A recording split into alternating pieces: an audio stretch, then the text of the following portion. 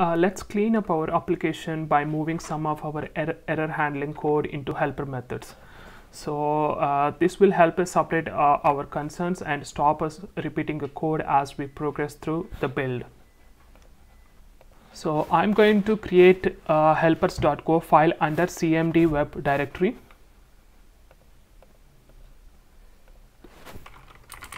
Helpers.go. So here I'm going to create a helpers method for every error, like server error, one helper method for server error, one helper method for client error, one helper method for page not found error. So I am going to create package main import empty http time /debug. Then I'm going to create one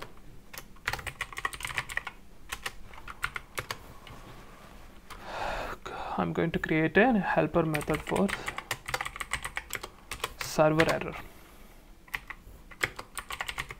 http dot response writer.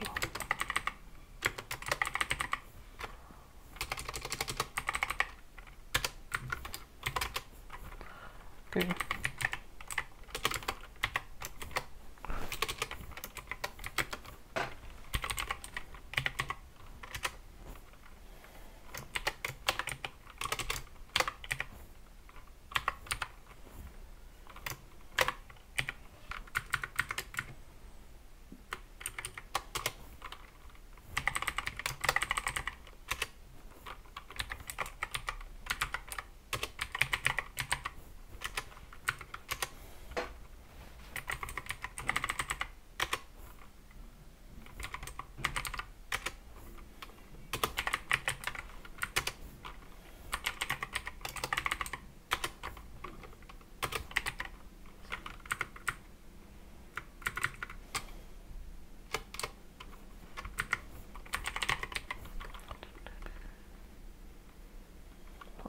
This is status text.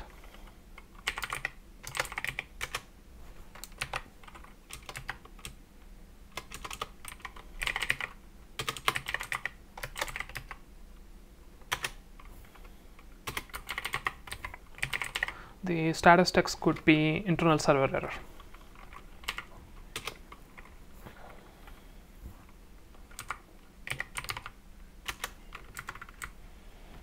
And this is the internal server error.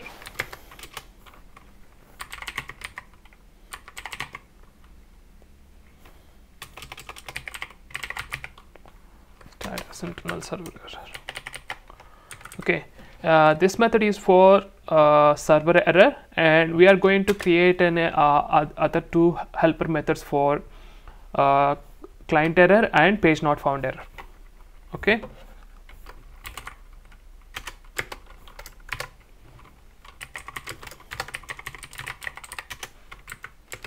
This is client error.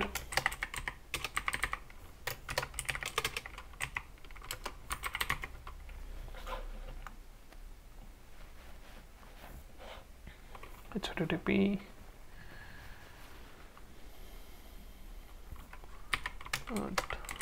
response writer.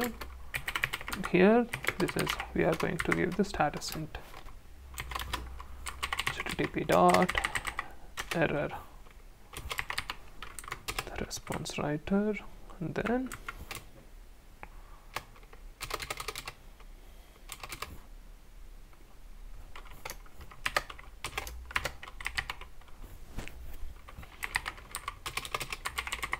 http dot status text status, and then status. And I'm going to write one more helper method for 404 not found.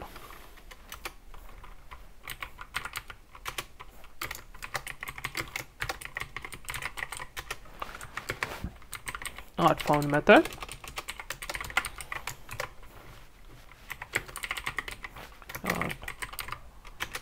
response writer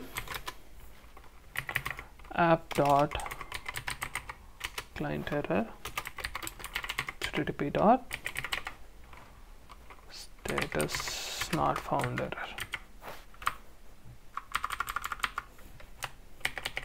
Okay.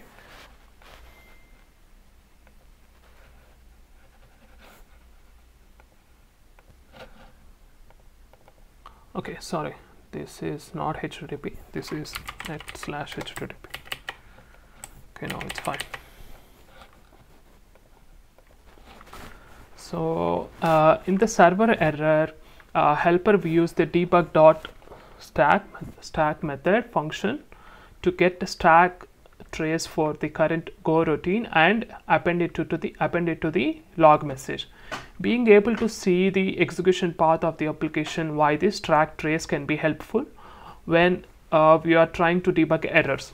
And in client errors helper, we use the http.status text function to automatically generate a human-friendly text representation of a given HTTP status code. For example, http.status text of 400 will return a string bad request. And then we have started using a net HTTP package named constants for HTTP status codes instead of integers. We are not giving any status code integers. We are just giving the HTTP status codes. So in the server error helper, we have used the constant http.status internal server error. Okay, http.status internal server error. Actually, here we are supposed to place the internal server error status code int, but this directly http.status internal server error will return the code. And using the status constants is a nice touch which helps make our code clear and self-documenting, especially when dealing with the less commonly used status codes. We can find complete list of status codes online. HTTP status codes.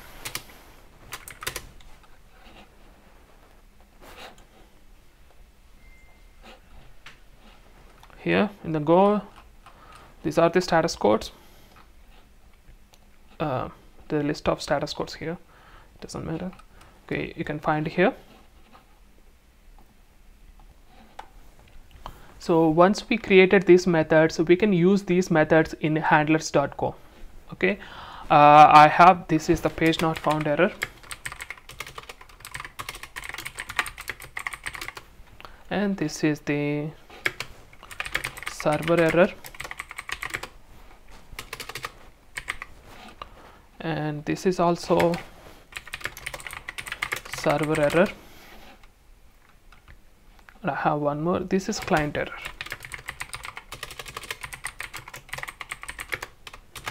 Okay, so I'm going to replace the code with these error helper methods.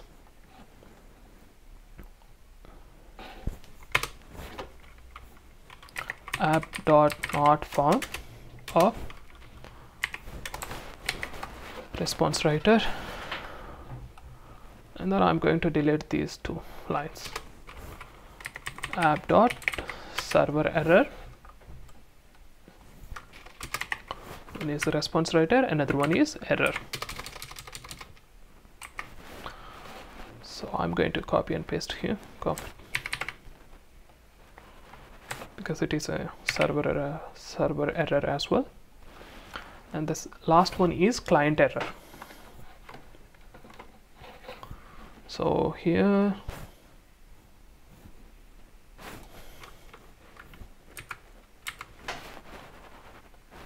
I'm going to delete this error, like app.client error, the response writer, comma, this client error returns the status code, http.status method not allowed.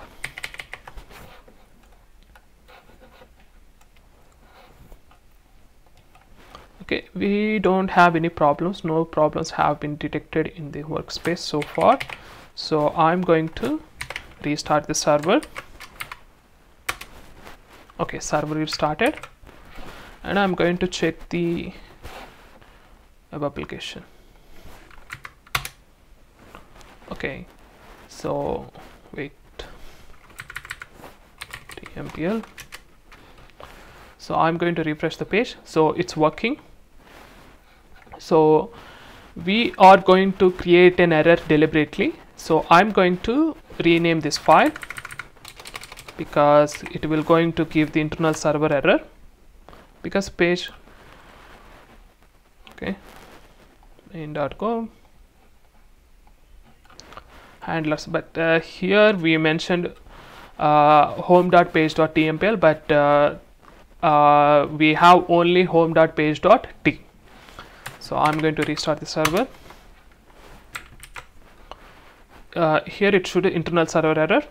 Okay, it returns, and then here it gives the details of the each and every file where exactly we did a mistake. Okay, in the server error, in the server side. Okay, if you look closely, you will notice a small problem. File name helpers.go. Okay, handlers. Okay, page.tmpl.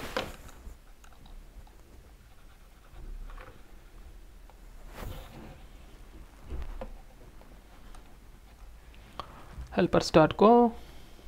Okay, so you can modify that error where exactly we did a mistake. This is one way of doing error handling. So this is called centralized error handling. I hope you understand, guys. What we did that we have created a separate helper error methods for the whole application.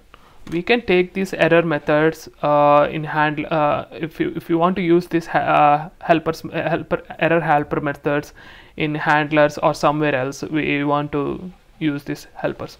Okay, I hope you understand. Thank you, guys. Bye bye.